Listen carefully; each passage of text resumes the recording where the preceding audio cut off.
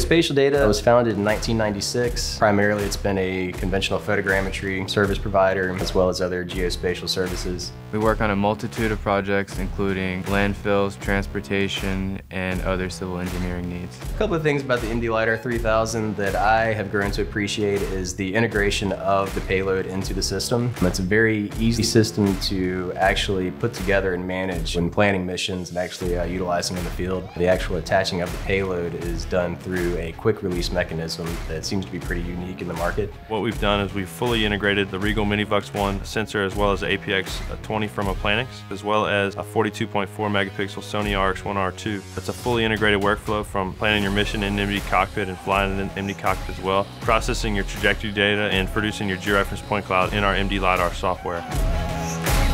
Everything starts in MD cockpit, where it's a very streamlined way to plan a mission. We have these Aplanix IMUs and INS systems on our airframes that allows us to collect highly accurate direct georeference data. We actually integrate that within our MD cockpit software. You actually plan your alignment waypoints within the mission, and you get feedback from the IMU, from the system, while you're in the air to let you know everything's working properly. So you know you're going to gather good data before you actually land on the ground.